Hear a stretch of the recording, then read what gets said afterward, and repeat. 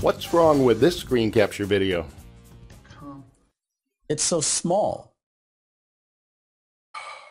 I was born that way. Cut. It's so small. That's what she said. Oh, come on, guys. It's really hard to read the text. It is. Hard to read indeed, but what you just saw is an example of something called an outtake. An outtake is a portion of work, usually a film or music recording, that is removed in the editing process and not included in the work's final publicly released version. Most folks know it as a blooper. The sample you just saw is from the Video Genesis product launch videos by Mike Vilsame and Andy Jenkins. See how to have some fun with these as I continue ripping off the boss. Kind of a hobby of mine. The scene from Andy and Mike may have looked like bloopers, but was actually fully scripted and very much on purpose. It's a great example of what's called a pattern interrupt. Whenever you see something that throws you for a loop and leaves you scratching your head, you've just had your pattern interrupted. The normal pattern is your brain watching and beginning to think to itself, yeah, I got this. I know what's going on.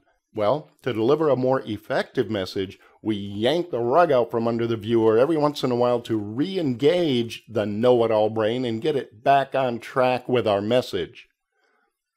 I'm in Camtasia Studio, and let's take a look at the moving parts that pull this kind of thing off.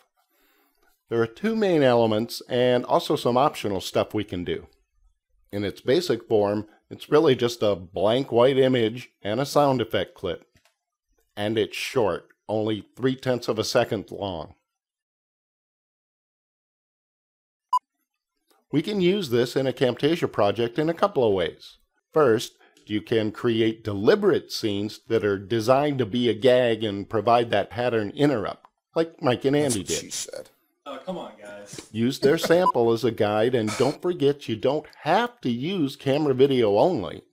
This can be done using Camtasia screen captures or PowerPoint video content, like this. I'm looking for some fast food version here training for Camtasia.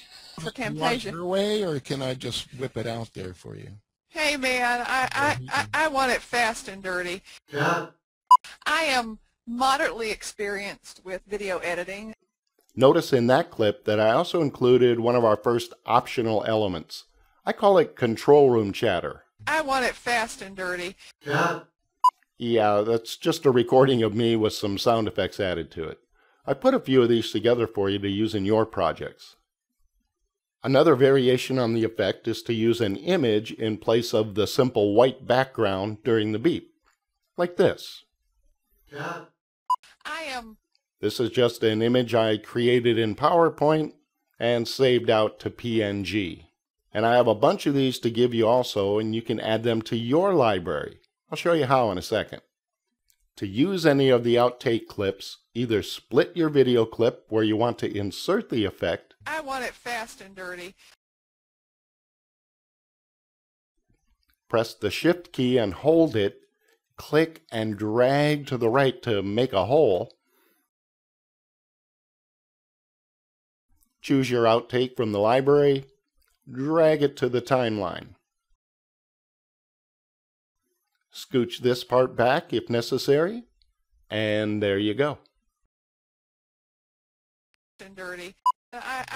Or, if you've recorded multiple scenes individually for your project, put your first scene on the timeline, drop an outtake in after that, and then drop in your next clip after the outtake.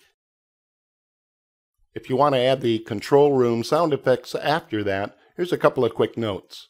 You'll probably want to zoom in on the timeline because the clips are so short and you'll need this zoomed in view to line things up perfectly. You might also want to add a special effects track. I usually insert one below my video narration and music tracks. Place it just before the outtake clip.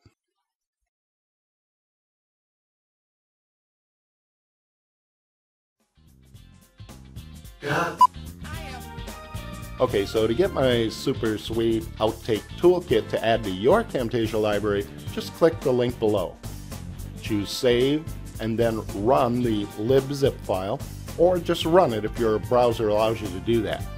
This will automatically launch Camtasia if it isn't already running, and we'll put it in a folder of your library called Outtake Toolkit. Cool?